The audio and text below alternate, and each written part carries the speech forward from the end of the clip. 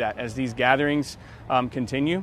If they remain peaceful, there is no reason to go up and apprehend anybody that is causing a disturbance in the crowd, that is disturbing other peaceful protesters, that is inciting the crowd, that is getting people to throw things at the officers, any of those things. And so, I mean, that's going to continue to be a theme.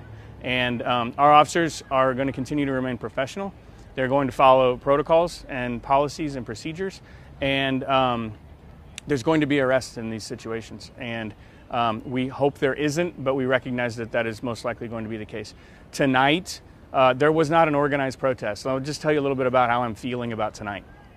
There was not an organized protest tonight in the sense that there was the last two nights on Saturday night and on Sunday night.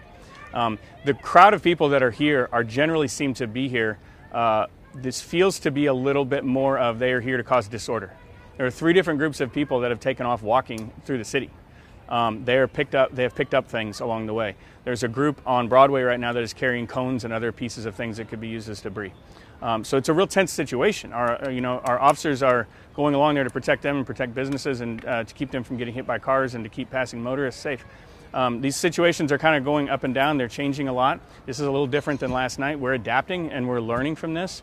And so it's definitely a little more challenging when the groups take off and start walking, but we're adapting to that.